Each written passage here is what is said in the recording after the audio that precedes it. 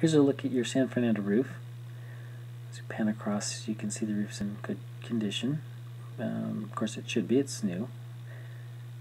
Looking through at the gutter here, you can see that the two-way metal's been tweaked out.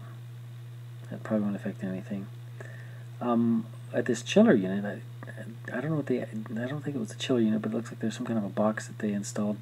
I don't know if that's cable. I don't know what that is, but they kind of scuffed the roof up. So maybe next year when we come by, we can touch that up.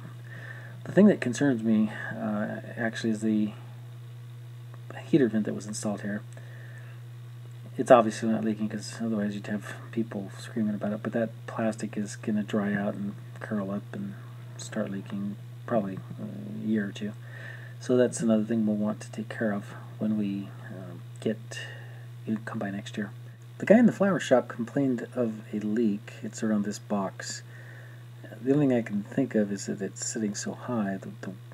He says it only leaks in a heavy rain, so I'm guessing the wind blows some water underneath that.